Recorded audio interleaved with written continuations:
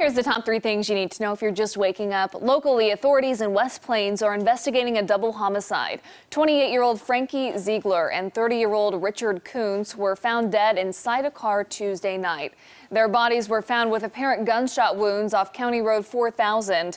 Authorities are now asking for anyone with information about the case to please contact the West Plains Police Department.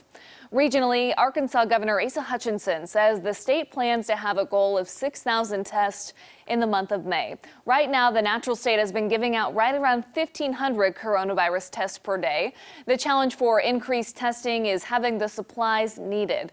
But the federal government has committed to providing the state with 90,000 testing kits and swabs. And finally, as you wake up, health experts were on Capitol Hill yesterday to caution against reopening the country too quickly. Over at the White House, President Trump acknowledged the deadly toll the coronavirus has taken, but Trump continues to urge governors to reopen their states